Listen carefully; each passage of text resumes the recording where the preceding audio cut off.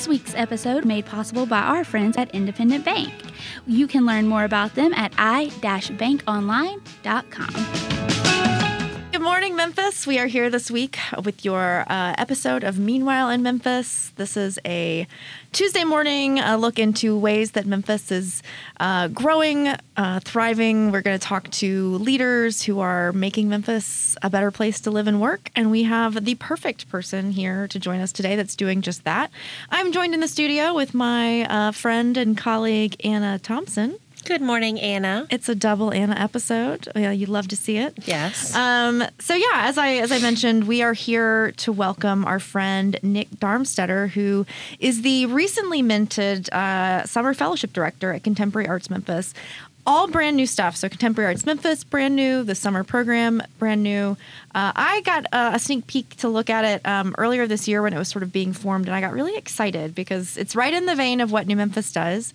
We are interested in developing talent, making sure that Memphis is a warm home for young talent as they're looking to launch their careers. And this program is focused on young artists and young creatives and making sure that they see Memphis as a place where they can grow their careers. So, Anna, tell us a little more about Nick before we bring him into the studio. Absolutely. So like you said, Nick Darmstaedter is the Summer Fellowship Director at Contemporary Arts Memphis. And Contemporary Arts Memphis is the region's first organization focused on identifying and nurturing the next generation of contemporary artists. Through a competitive screening process, they aim to identify and develop exceptional creative talent in the visual arts.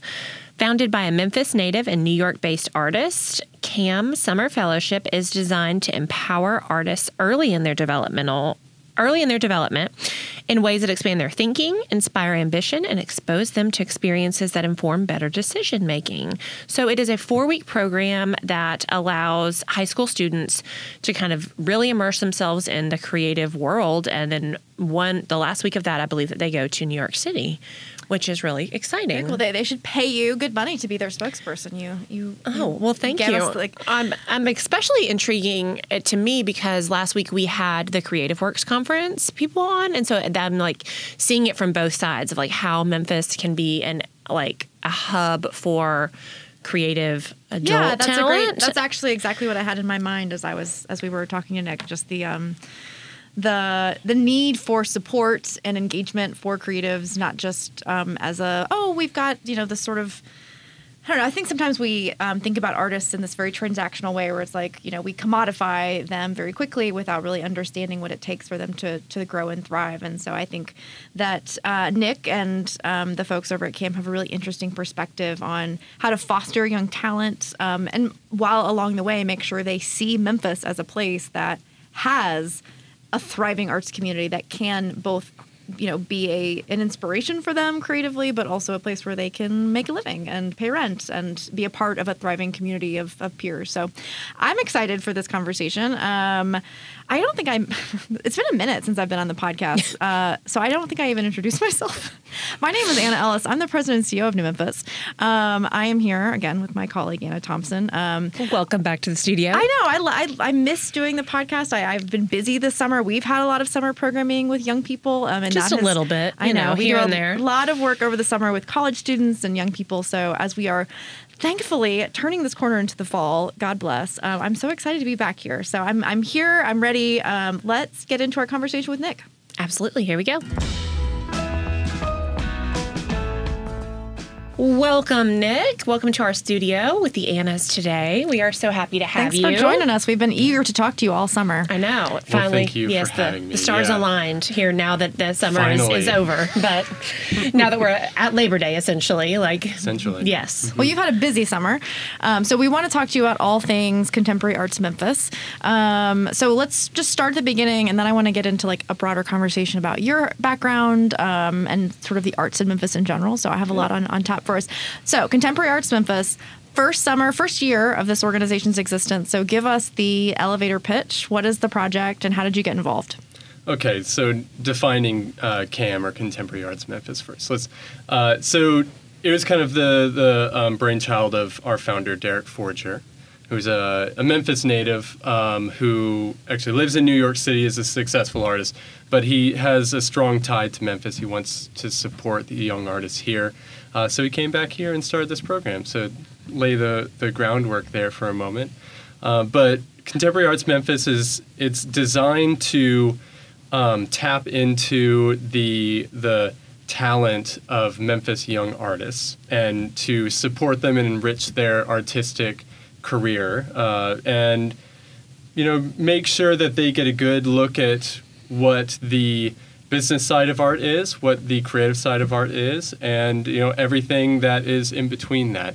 So we have a 4-week summer program that was kind of our inaugural event or programming that we had, and they got to spend 4 weeks doing college level instruction, having experiences that they would not otherwise have had, visiting cultural institutions like the Brooks, the Dixon Museum of Art, the Dixon Gallery and Gardens to be exact, and Metals Museum, a lot of the really cool, interesting places that some people just don't even know are here. So we got to really embed them in the arts, created an immersive program for them where they didn't have any distractions. They lived on site at a place called For the Kingdom for the 4 weeks. Didn't get to go home. Didn't get to talk to any friends. We took their cell phones away. Oh wow! It was immersive. How many assaults did you endure when you took teenager cell phones away? They were a prime group. They were amazing. I worked at the Memphis College of Art, and I worked with college-level students, and I expected these high school students to be, just a bit rowdier, but they were amazing. Absolutely. Well, that was my next question was, so who is the they that we're talking about? So you said high schoolers. So what age, how were they selected? Was there an application process? Oh, yes. So it was actually a very selective process. We picked from rising sophomores, juniors, and seniors in high schools. And we're drawing specifically from Memphis area schools. And particularly, we're trying to put a lot of work into drawing from schools that do not have good arts funding. Okay. So we can, support them just as much. So we put out a call for applications, and we talked to the Shelby County Board, all the art teachers, went into some classrooms to talk to them personally to give them an idea of what it is. And once we got the applications, it was all online. They submitted a portfolio of work, their transcript or their showing their GPA and their grades. And then they answered a series of questions that showed their interest, what they want to get out of the program, and just what they might expect, what they would want to learn after the end of the program.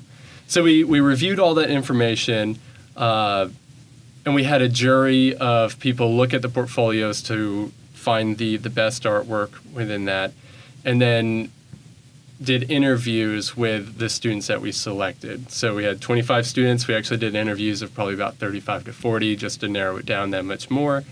And we picked a good group of 25, and there we went. So my understanding is the program is free for them to participate? Yes, that is very important. So it is at no cost. It's not free, of course. We have a lot of no such support, thing as a free lunch. Yeah, absolutely nothing. We're familiar with the nothing's free, unfortunately. But it is at no cost for the participants. In fact, we even give a stipend to them for some of their travel time in New York City. Yeah, that's one thing I forgot to mention.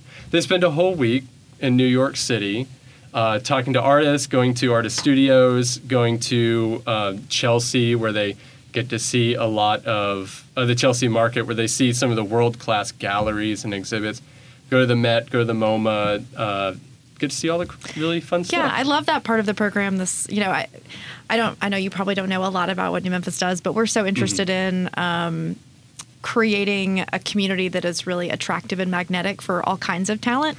Yes. And oftentimes creative talent is really overlooked, both in terms of its economic impact, but it also just in the impact that it has on the livability of a community, and how, when we talk about those elements of Memphis that we really celebrate and that make our city unique, it is often our creative community that is creating that is building that sort of ecosystem of quirkiness that makes Memphis who we are.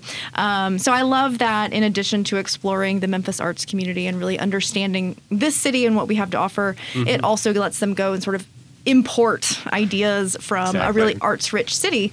So I'm curious, I got to chat with Derek, I guess earlier this year when this project was kind of first coming into fruition, and such a beautiful story of this person who has deep connections to Memphis, grew up here, that obviously blossomed here as a creative and then had to go elsewhere to really thrive as a professional. So as you were talking about the curriculum of this 4 weeks, this focus on not just go make your art, be inspired, but also how do you explore the business side of things and how do you potentially make a living being an artist. So tell us what those lessons were like for these high school students and how you as a I assume an artist who is also making a living in the arts in a variety of ways. Like, tell us just a little bit about how that informed how you educated them.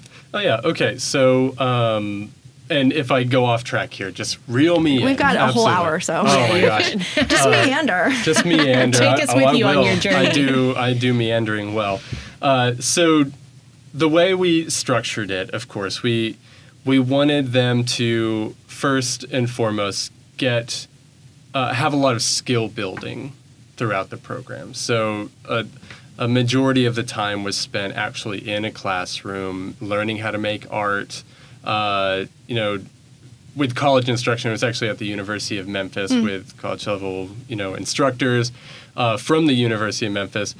And so they learned how to be an artist first, because that's really important. You can't be successful in the arts. You can't be, you can't be a creative a professional artist without first being an artist. Yeah, there's some people who are really good at that. But once again, build that framework first. But peppered in there and supporting that, the instructional side, were workshops with professional artists who are actually in the field. Big name Memphis artists, Tyler French. We had Brittany Bullock from MMI. We had Tunke Berry. I love Tunke. And Amy Beth Rice, who's an instructor at Overton High School. So we got a good breadth of knowledge from each one of them and their perspective on the arts and where they came from and how they've become successful in their own way. And they kind of imparted that knowledge to the students in different panels throughout the program. We also spoke to just creative individuals. I believe we spoke with Kaylin, who's in New Memphis, and Janny Rad. Love Janny. And if I forget anybody, it's not because I dislike them. It's just because it's been a long summer. It's been a long summer. A lot of really wonderful people who can take, their experience and share it with the students, and they can resonate with them. And it was profoundly successful. The students got to see a lot of diversity, a lot of kind of rags to riches, kind of experiences, because many of these students come from means that are not really conducive to being able to be an artist even. So being able to see some people like them being successful, going out and doing great things, changing Memphis, we really wanted to also show, look what you can do in Memphis. See what Memphis is doing, what the people in Memphis are doing. So that was peppered in as afternoon/evening workshops and programs. And then we also took them to organizations that support the arts, independent collectors, people who actually, we got to visit people who actually give grants to creative artists, and spoke with them on what they look for, what they want to do, what they're trying to do, their philanthropic mission. And went to places like Crosstown Arts, Urban Arts, Arts Memphis, a little bit, a couple of other places, like that. That was the core of the Memphis experience. Instruction, workshops, seeing the artists in their own element, and seeing the organizations that support the arts. So kind of seeing everybody in their own place and what supports the arts in Memphis. Yeah, I'm sure that just having having those role models to sort of understand what a path looks like, because it's so rarely a linear path. Oh, absolutely. Especially in a creative industry. I want to take a small detour because I'm curious. From where I sit, I'm both like excited by and concerned for the future of visual arts in Memphis. When we think about the sort of infrastructure of the creative community, we see, I think some really exciting developments. A lot of the organizations that you named, that you were highlighting across your summer with these students, some community-based organizations. This idea that we have, Arts Memphis directly funding individual artists as sort of a newer innovation.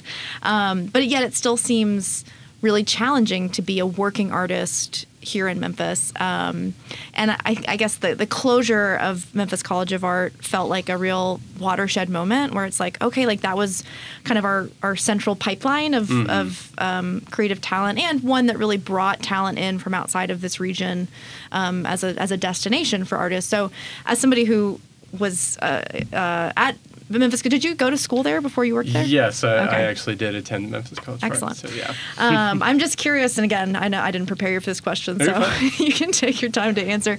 But I want your perspective on the health of the visual arts community in Memphis, where you see the bright spots, the things that are really exciting you. Obviously, this program to me is like a huge bright spot, which we'll talk more about in a minute. And then where you see us not meeting the mark and really needing to continue investing and focusing.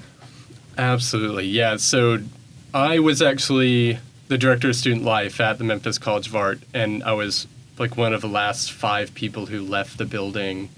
Oh, wow. On the, after its closure.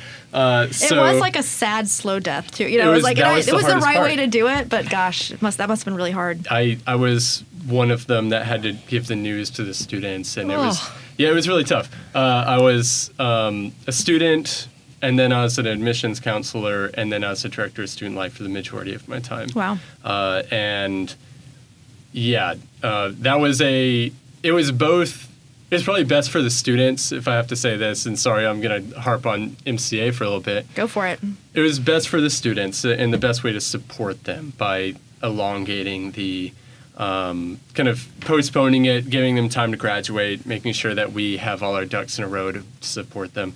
But as a person working there, it was grueling. It was so sad. Every day was a little bit hard and less reason to come in, but ultimately, I'm incredibly proud of myself and the students for graduating. So it was in a way a relief once it was finally over, because it was cathartic in a way. Just like, all right, it's done. Let's move on. Rip the Band-Aid finally. Rip the Band-Aid off. But really, after that moment, it just felt like there was a demise, and I'm sure I put my own feelings and projecting it out there, but it just felt like there was this a really low point for Memphis with the arts, because it wasn't just a Memphis thing; it was a regional thing. We had people coming from East Tennessee, Arkansas. I'm from Arkansas myself, New Orleans, Chicago. The whole region was affected by this.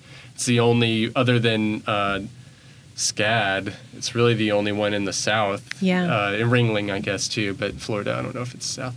But anyways, it's like a little black hole in Memphis. So it was sucking in a lot of things. And, I'm seeing a lot of the artists that I knew leaving Memphis. It was like a mass exodus after MCA closed. A lot of the instructors, a lot of the students, since it was such a hub, and they saw no ability to, there is no work for them here. Yeah, so it's like they were an employer. Yeah, there's no employer. A lot of them are working artists, but a lot of them are instructors too. So they have to go to Iowa. They have to go to, New York. They have to go all the way across the country and uproot themselves. So from my perspective, it was a very harmful moment. Actually, in a way, MCA was a bubble. I didn't see beyond MCA for a long time because I was so... You didn't have to. I didn't have to. Yeah. I was so focused on that. Even so much so that, until MCA closed, I didn't have a lot of investment in urban arts or Crosstown or Arts Memphis. Like, I didn't have a full understanding of what they did or what they do, even though it was probably my job to know a little bit more. There was a surface level understanding that I could impart on to the students, but being a little bit more involved, it's kind of opened my eyes to what is happening in Memphis beyond the confines of Overton Park. And it's been really nice. It's been interesting because I go to places, like I work from home for this job. I go and work at Arrive, or I go and work at City and State, or whatever coffee shop I find myself in. And I feel like all the people around me are artists. I keep hearing all these creative people talking about whether it's, design work or studio work or whatever it might be. So it's maybe my eyes and ears have opened a bit, but it feels like there's a new breath. There's new things happening, and almost as if MCA in itself, it opened a lot of doors for people, but it also institutionalized and was kind of a gatekeeper for some of it. Academia is known for that. Academia, yeah. But anyways, but it felt like suddenly I'm seeing all these different arts from different areas and doing different things, and it's not just tied to MCA. It's supporting organizations, supporting their own individual arts. So I've seen a lot happening, and I feel like it's starting to build. It's starting to grow. There's a little bit of there's a momentum going on that I was blind to before. So I have more of a positive outlook now than I think I did 2 years ago. Much more positive. And yeah, it's really exciting. Yeah, it's a bittersweet thing. It was for me anyway, just to know that was the case. And again, it did feel a little bit like a death in the family for like the Memphis community at the time. And then I think you have to like readjust, recalibrate, find that new normal that everybody's been talking about for the last few years. But something I'm interested by is that, like, kind of piggybacking off of that question, is we've talked to a lot of artists on this show before, and one thing that kind of keeps bubbling up, similarly to what you just said, Anna, is that sometimes it doesn't feel like there is that buy-in from an infrastructure level here in the city of Memphis, the way that it is in other cities. So where do you think that balance, do you feel like there is a balance of where you can have the funding and the infrastructure but not handicap, like institutionalize it either? Like, how is that yin and yang? How do you balance that between like letting people be free to do their own thing but also helping them? We're asking you really hard questions. I know. Sorry. A little too early for that. Sorry. Another cup of coffee. I know, right? You may need to say it again at some point just to keep me on track here. But so I guess, I don't know. That is a hard question. Well, it's a hard reality. I don't think there's one answer, and I don't expect you to have like one neat and tidy, tied up in a bow answer. But and let me reiterate so I know if I'm understanding it correctly. So how do we keep the balance of allowing it to be too free or too rigid of a structure for artists? Or yes, I mean pretty much. Like I want there to be more help and more funding for individual artists, for professional artists, for whatever that looks like. I want there to be more funding for Arts Memphis to be able to then fund other people. I want all of that stuff to be true. But how does that happen without somewhere along the way becoming that little bubble, kind of like what we talked about at MCA? It feels like that catch-22 answer of, we tried it this way and that didn't quite work right for our community, so now what? And once again, say it again, that's hard. What I believe is that allowing just trust. It's a lot of trust. You got to trust the artist. You got to trust the creative process. I think funding, just getting that trust for people to fund those people and giving them that trust to just do what they can to produce art, to go into whatever field they want, is key to allowing them to be successful. I feel like that's the answer. I mean, Yeah. Well, you know, Truly, the it's- work that y'all are doing to engage the next generation of artists, I think, Right. is sort of intrinsic to keeping that door open, Yes. and making sure that we're welcoming in sort of the next. Truly, what and I apologize. Oh, please. Truly, going back to our core mission is to get the young artists excited about art early on, and then giving them a platform to stand on to go forward, feel prepared, and make a change from the outset, rather than 20 years on, suddenly they're having to shift their career for whatever reason back into the arts because they whatever might happen. We want them to feel empowered to pursue the arts and not just take a minor in it. And then they can take that. And for instance, I saw something on Facebook, an old student of mine who was posting about how design work in Memphis is bad. Well, I mean, there's obvious exceptions to that. Yeah. There's a lot of They're good not design. wrong. But there's like a lot of these local organizations, local stores, local restaurants. They may be an amazing restaurant, but branding has a actual deep impact on success.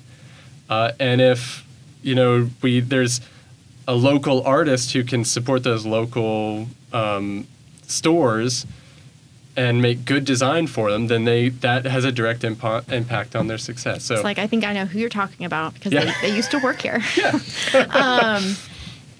Well, I'm going to ask you a more concrete question instead of a big systemic philosophy question about the Yeah. nature of the world. But fixing the world this Tuesday morning. to that end, this was y'all's first year. You've got 25 students who completed the summer program. From an alumni perspective, so they've completed that. At some point in the next 1 to 3 years, they will graduate from high school. What are your hopes for them from an organizational perspective? What does CAM want to be true? Are you guys planning any additional engagements or supports for alumni, knowing, again, that community will grow exponentially as the years continue?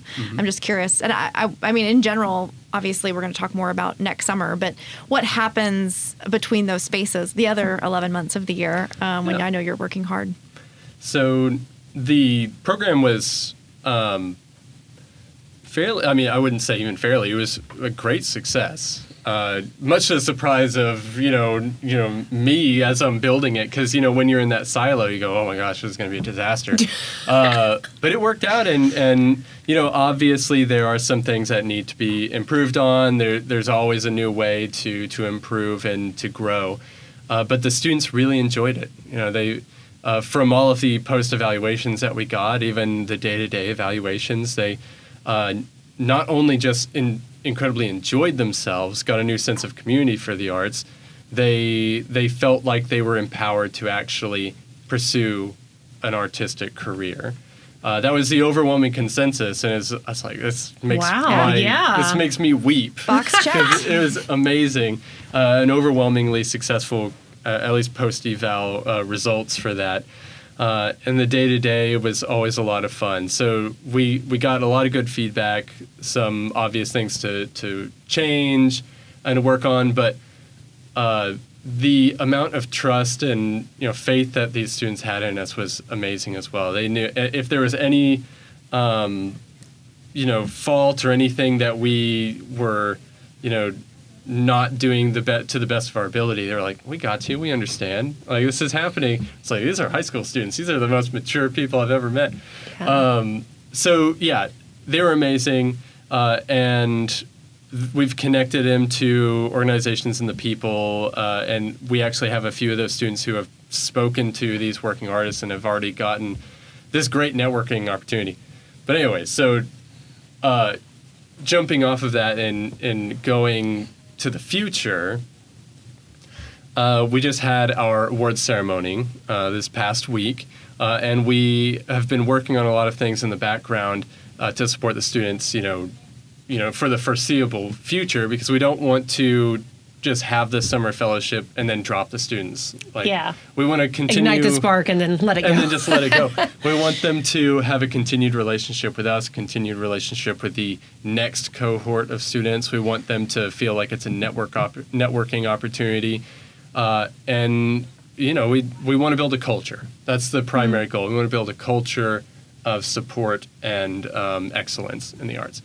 So we've been building actually what we're calling a stipend at the moment, but a ongoing stipend for like building a portfolio of work for college admission and or internships. Oh, cool. So we're working with the mayor at the moment to guarantee a certain amount of money that will be paid out to them over the course of 9 months, so they don't have to work, they don't have to do anything that would get in the way of just producing artwork.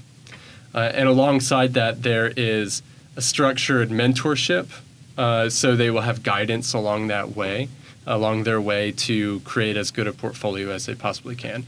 And giving them information on if they're interested in a specific college or a specific internship or getting a specific scholarship, we can be there to support them and give them information and guide them along in that path. So that's one of the continuing efforts that we're working on, and that would be for every year, every cohort.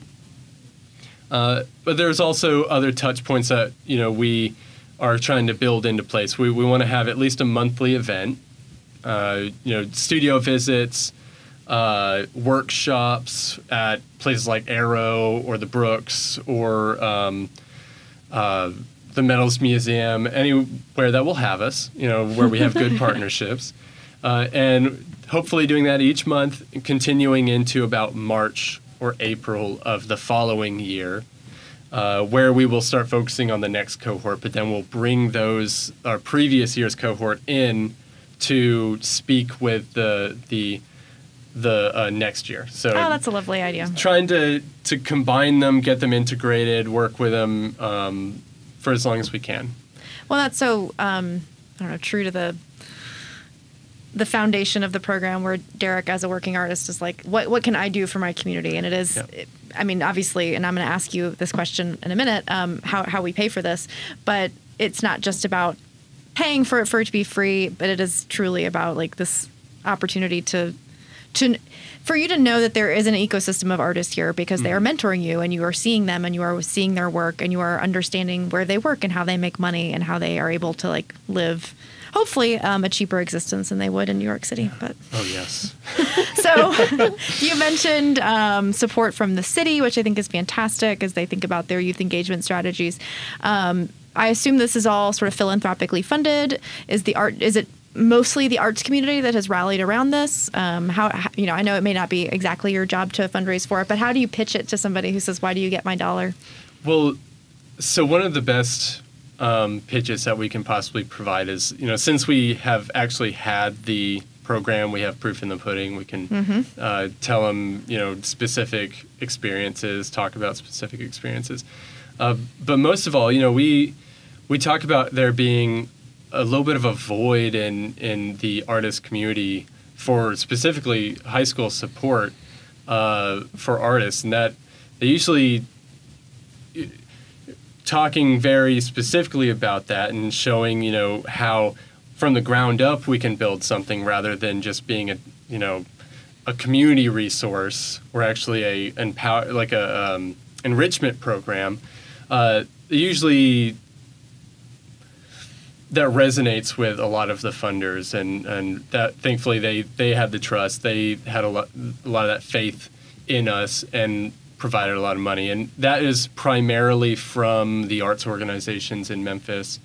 But we've thankfully had a lot of private donations as well, which is, not an insignificant amount of the funding. But the majority of it would most certainly be the arts-focused programs. But the city has been incredibly... That's great. Everyone we have spoken to has been really, really amazed by Derek's vision and what we're doing. Derek is an incredibly humble person. His success, as far as I can tell, has not gotten to his head in any kind of way. He's just an incredible person to talk to. But he really instills this sense of wonder and this sense of something is possible in almost everybody that we've ever spoken to.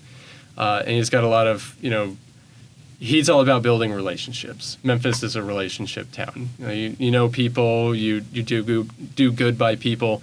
People are going to pay back in return and, do what they can to support you. So he's really built that foundation to just have trust from the city. So that's been overwhelmingly, why we have been successful in that way. I think there's a couple people from New York that have been supportive too, who have roots in Memphis. There you go. So yeah, New York money. We're going to import nice. ideas and money from New York. That sounds like the right way to do it. Yeah. I like that so many people, speaking to what you're talking about, are seeing the value in investing in young people and investing in that kind of compounding community, that every year you're going to have 25 more young people that are passionate about creating art, passionate about community with one another, and passionate about hopefully Memphis too as a byproduct of that, which is really exciting. It's hard to not be excited about the potential for what that could mean in the next 5 to 10 years. Mm-hmm. I love that. Yeah, it is. One thing that we really want to focus on is truly, yes, we go to New York. It's a beautiful place. It really shows you what is happening in kind of the center of the artistic world. But really, we're not saying move to New York to make this happen. We're saying the same things that are happening there are happening in Memphis too. You just don't see it because it's not in the spotlight. What you can do as a Memphis native is give Memphis your trust. Stay here, put some work into it. It's going to be amazing. It's already amazing. We just need to bring it, build it up and make sure everyone in the city loves it and sees it. But yeah. Yeah, we love that vision. We're on board. Mm-hmm. So you're an artist. What is your discipline? I originally started out as a metalsmithing major, and I've moved a little bit into more woodworking. Metalsmithing is a expensive medium.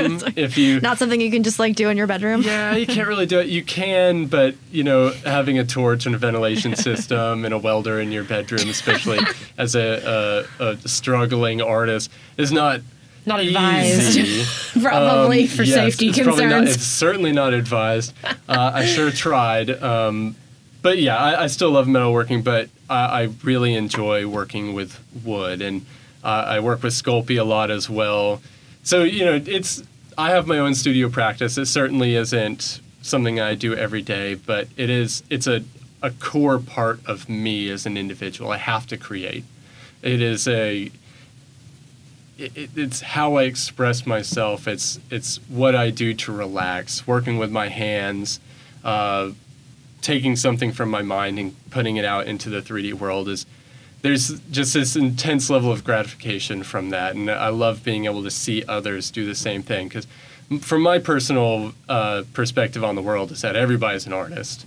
They just have to figure out exactly what it is. I was like, I want you to hang out after this interview and I'll draw something for you, and then you can tell me how you feel. It is maybe drawing is not your medium, Anna. It's not. Some people are really bad at drawing and very good at sculpting. It's everyone's brain works just a little bit different. I work very well in 3D. I can do okay work on paper, but it's a lot easier just to make something in the 3D world rather than on paper, for whatever reason for me. But truly, art is just a muscle. Making art is just a muscle. You have to flex it. You have to work it. It's like everything else. So everybody can do it. I would venture to say, Anna, that you're a wordsmith. I think that is true. An art. I have an MFA. That's an art. Yeah. My dad wished it was a minor. Oh my gosh. So talking about working artists, we've talked a lot about what it is to make a living, quote unquote, and that can mean a lot of different things. So both for the students who are coming through the CAM programs, and just your personal story and also the stories that have been shared from the mentors. What does being a working artist mean? What is it? What are examples here in Memphis? Because again, you can be an artist and be an educator. You can work within arts infrastructure, as you noted. You can be in the design world. You can be creating art and applying your creativity within the confines of sort of traditional business. So I'm just curious, as you are teaching young people what it means to make a living in art. I know that doesn't always mean like you get to close your door and make art and sell it and then, have dinner to celebrate. So tell us what that means to you. So to be a working artist, I mean, that is a fairly open-ended question. Like you can be a working artist even if you're an accountant. Like you can still be, as long as you are making art, actively making art, putting it down, putting it into the real world. And I mean, that's to me what a working artist is. But for the purposes of the program, someone who is contributing to the culture of Memphis or the culture of the city or the nation or whatever it might be, the artistic world. So they're taking their art and they're making something that has meaning and express it. It's a little bit of their own mind in physical form. But that really could be whether it's a painting, a mural. It could be they're doing design work for a company or themselves doing branding. It's someone who is using their creative self to make the area around them more rich. That's not an eloquent way of putting it too much, but. They're enriching the area, enriching the culture that they live in, enriching the people that are in their lives by expressing themselves. And not all artwork is an expression of self. That's one of those. What was I watching? I was watching a Netflix show the other day where there's a stereotypical teacher, a stereotypical artist teacher who is, all ethereal, was very, much had the crystals and all this stuff. I'm like, we're not all like that. We're not, I mean, sure, we can be that way. I'm like, this is an audio form, but Nick has multiple crystals here. So many crystals. Just burdened by my crystals. But anyway, so it's, I don't know if I have a very eloquent way, as I said before, of really saying what a working artist is, but I think it truly boils down to you're creating something, and it is enriching the world that you live in and others around you. Are there specific, so in the summer fellowship program, are there specific mediums or disciplines that you focus on more than others? Yes, absolutely. And that may have been what your question was more about. It wasn't, but that's a good question. I was like, how do I want to approach this? So we focused on foundational skills. So at MCA and the curriculum for a lot of like freshman and sophomore year art colleges will be foundational work, which is drawing, painting, basic sculpture, some digital work. We didn't have any digital work, and art history. I'm probably missing one. But those are the ones. I won't hold you to it. But I know. Yes, okay. Just going right over my head here. No, you're fine. So we had painting, drawing, ceramics, and printmaking. That's what we focused on. Okay, cool. Those cover a lot of bases, and it really not a lot of high schools really anywhere. And I come from Bentonville, Arkansas, which is Walmart town, very well funded. Bentonville High School, and it had a very well-funded art program, but I didn't touch sculpture not once my entire high school career. So it's amazing what you don't get. So these students who may or may not be coming from a well-funded art program have the experience or have the opportunity to take a printmaking class, a ceramics class, and painting and drawing, which they may have already had and may have taken before. But it's really showing them the many different forms that you could be possibly going into. They are one of the best foundational classes that you can take. They are some of the best instructional classes you can take that you can then move on into different areas and explore a little bit It's like more. launch pads into Yes. your, there you go. you know, your welding in your bedroom. Yes. So what we'd like to explore next year is maybe more digital work because that's kind of the trend. Yeah, I was curious if that was going to be like you were going to pick and stick like with those, or if they were going to evolve every year, or if you would just add to. I would like to imagine that there's foundational skills, like you have to know how to draw. You have to know how to sculpt something. You have to know those individual processes before you can move into animation or graphic design. You have to know those things to be able to do the other things. So we may not change those too much, but we have to adjust with the times. I mean, even 15 years ago, whenever I was in school, the digital side of everything was only just becoming part of the curriculum rather than just an elective. Yeah. So even now, we have to, actually do digital work. We have to touch on cinematography. We need to touch on animation. We need to touch on digital illustration.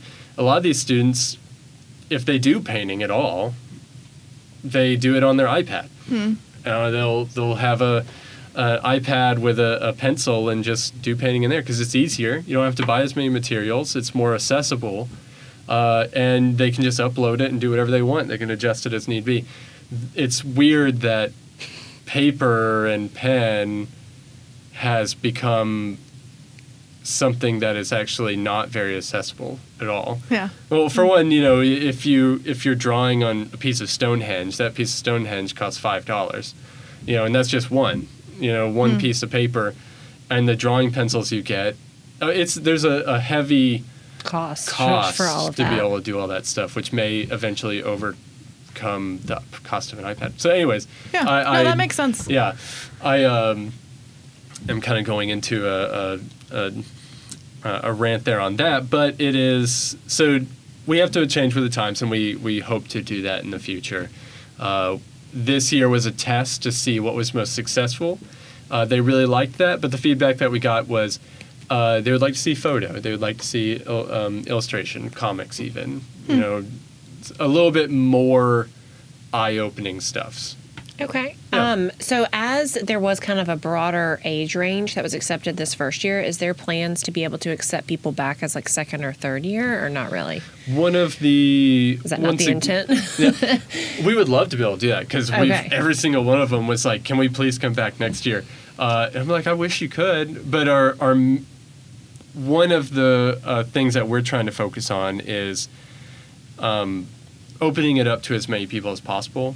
So if we were to invite the same people back next year, that means for every person that we invite back, It's one one other less person, yeah. one less person doesn't have the opportunity to get this support. So at this point in time, we don't have plans to do that. Okay. But as we grow and expand and try new things, there may be an additional component that includes them. Yeah, and as you said, exciting. building this ecosystem of Exactly. a community of those who've come through the program, I think is really lovely. And I'm really excited to see how the program grows. And I think you did a really excellent job articulating I always struggle with that, trying to tell people why having artists in this community matters beyond the sort of obvious, we sell this many tickets to plays, or we have, but, which is important, Yes. the economic impact, it that is. number, but that sort of somewhat unseen or unquantifiable impact that is... Without it, you would notice. Yeah. Yeah, and it's But- like what would but go it's- away is hard to say, but I think you did a really good job of sort of saying, what it is that these artists contribute. So I think that's really lovely. Well, before we let you go, I want you to tell me what is your favorite... this is a dumb way to say it. Like, what's your favorite place to go to consume art in the Memphis region? Oh. And do you have any favorite, maybe not even favorite, but because, where you can give us favorites, but like artists that are working in Memphis that maybe we haven't heard of, or that the listeners haven't heard of, that they should check out? Oh goodness, that's putting me on the spot. I know. I was like, you've got some precious plugs here. You can I know. So Use them wisely. toss them out like... Gold coins. Yes. at risk of threatening partnerships and things that we have, I love every art institution in Memphis. Nicely I'll just done. say that. Nicely done. Because they support the arts and we love Of course. that. The place that holds the nearest and dearest part of my heart is the Metal Museum. I absolutely love the Metal Museum. As a metals major in college, I'd spend a lot of time there, repair days, forging on the river, going there as a student to support things. I was thinking about getting married there and, all these things. So it is the place that I go when I want to show people art in Memphis. Something that it's what I like about it specifically is there's beautiful art at the Brooks, there's beautiful art at the Dixon, there's beautiful art in David Luss Gallery, all these places that are spectacular spaces. But whenever you think of art, you think of paintings, you think of, a gallery space like that. That's exciting in its own way, but what's really exciting is showing people artwork that no one would have thought of before. And the Metal Museum, it's the only one of its kind in the country.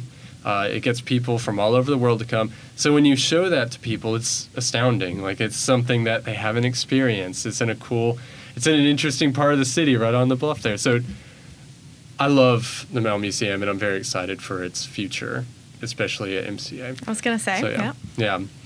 So I love that. Other than that, the Dixon Gallery and Gardens, I would say if I was a traditional gallery space, you can't beat that. It is an absolutely stunning area. For artists, I just have to give support to Tunke. He's one of my favorite people. He was like a student of mine at MCA. Nothing makes you want to feel older than being like, oh. I know, it hurts. But I can't be more excited for him and his success. So incredible. And there's a lot of young artists that also came from that.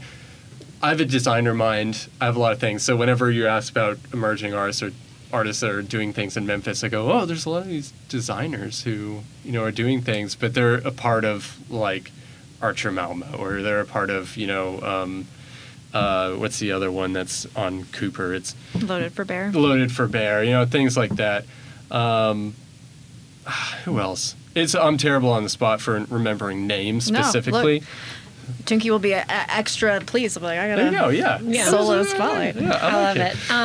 Again, before we let you go, I do have a couple more questions. No, Sorry, go Anna. for it. So it was a trick. I'm over here owning. I'm like, all right, well, we're done. So Thanks, it was Nick. a trick.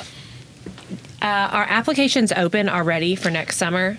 This is a good question. This touches on some important stuff. This is why Anna does the podcast. Applications are going to start November 1st. Okay. And they'll be open until February 24th. Okay. So they've got last year the rate at which we were going did not allow for an extended application period. So we're opening it up for a much longer period of time. And then we will be doing interviews about a couple of weeks after the closing for applications. Okay. The next year's program starts on June the 4th and ends on June the 30th. Okay. Cool. Yeah. Awesome. And then one final question we like to ask a lot of people, again, putting you on the spot, so apologies for that, is what does being a Memphian mean to you? Oh, man. All right.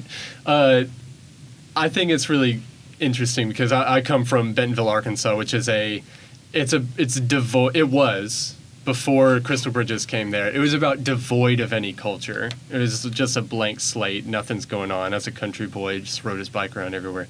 Nothing to do. So coming to Memphis, it was just like, it's just this amazing, just concentrated like culture. I just feel, living in Memphis, you feel Memphis.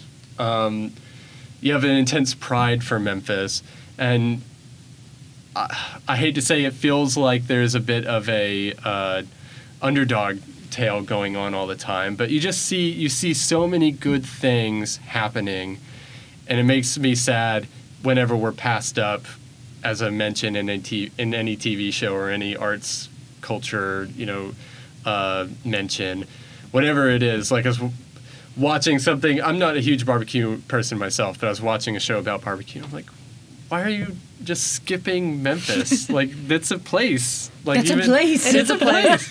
It's an important place. Barbecue is not Memphis. It is a part of Memphis. But it's easy to pinpoint that on specific things.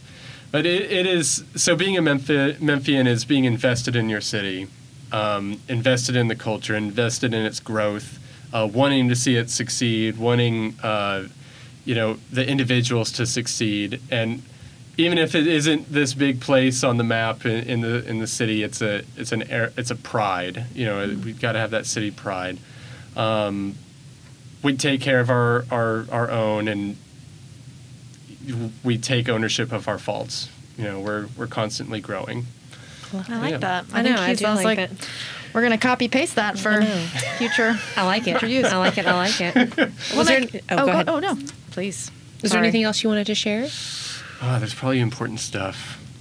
Is there anything for those people listening? I mean, again, Contemporary Arts Memphis, also known as CAM, very new to the city. So I assume a lot of people listening have never heard of this project. So for Exactly. anybody listening who is excited about what they've heard from you, what can they do to support your work? Yeah, so I think you can always follow us on Instagram. That's a cool thing. I mean, you can do that. It's CAM Summer Fellowship. So that's one way to to get engaged and look at what we did this previous summer. We think the best way to see what we're doing is to quite literally see what we're doing on the internet. I like that. Love it. So that's one part of it. But if you really want to support us, I really think one of the best ways you can do that is talking to your sons, your daughters, your children, and if they're interested in the arts or have any inkling of interest in the arts, to tell them about this program. If you know an instructor, if you are an instructor who is in high school, telling your students about the arts, because it's really about the fellows, as we like to call them. I've called them students, I've called them a lot of things, but we try to focus on calling them fellows instead of students and the like, or campers or whatever you might call them. So we, that just it falls into that a lot. But yeah, telling the high school instructors, telling the arts supporters about us, so we can continue to get funding, so we can continue to support the fellows and do so for many years, and not just do one summer and then get dropped. That would be a really terrible thing. Or building a really wonderful thing. But really talk about us. Talk about us to your friends. Expose the arts to them. It's really exciting. If you're not excited about it, shame on you. There's many things, but really telling the students or telling the high school students about us and having them apply to the program, that will be an amazing thing. Awesome. Yay. Well, Nick, thank you so much for this program that you've built. It's so much more than a camp. It's an incredible experience, and I'm so grateful to see where it goes. And I hope we'll have you back on next summer as we're gearing up for year 2. I can tell you all about the experience from the newest cohort. But yeah, thank you. Yeah, Thank you it so was so much for nice to having meet me. you. Yeah, both of you, both of the Annas. All the It's wonderful. Annas. Yeah. All right. Thanks so much, Nick. Absolutely. Bye. All right. Well, thank you guys for joining us once again at New Memphis. We always have something new going on. Just last Friday, we wrapped up our Level Up Leadership Summit. Thanks to all that joined us there. And now we are turning our attention to our next big event, TEDx Memphis. It's going to be in February of 2023, which feels like a long way away, but it is not, my friends. We have recently announced that the applications for our next TED conference is up and running. So if you are interested, the theme this year is Truth or Dare, a big, broad theme. Come to us with your big ideas. A TED Talk is a talk that challenges people's, commonly held beliefs. It can be, we want them to be evocative. We want them to be surprising. So if you've got a big idea that you think deserves to be on the TED stage, go to newmemphis.org now. You can also go to tedx-memphis.com. All of those things will take you to the TED application. Applications are due on October 7th, so get them in now. We love to read them. We're excited to see you at the Crosstown Theater on February 11th, 2023. Anything else, Anna, before we close it out? I mean, I think you really hit all the high points. I mean, we have a lot of big events coming, and I believe that Nick also said the dates for when the CAM Summer Fellowship next year will be. November 1. Get your Yes. kids' applications in, Yeah, because so do those that creatives, there's only 25 spots. And we will also have an exciting talk about downtown coming in November, but you'll have to stay tuned to hear more about that. Awesome. All right. Well, y'all have a great week, and we will see you next week on your Meanwhile Memphis episode. Bye. Bye.